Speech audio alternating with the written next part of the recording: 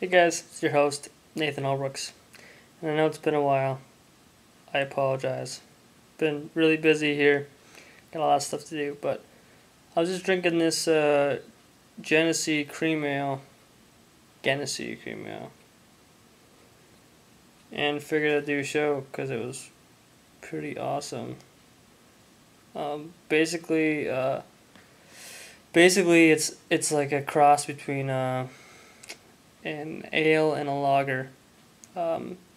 It's got the taste that reminds me of an ale, but it's got the smoothness of a lager. So a lot of your friends, if they're saying, "Oh yeah, I only like Bud Light or whatever like that," this would be a good transition beer for you to recommend to them.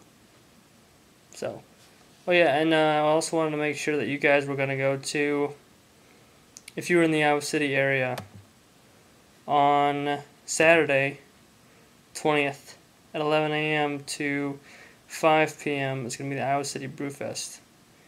And it's going to be over in Coralville, which is right next to Iowa City, behind Buffalo Wild Wings.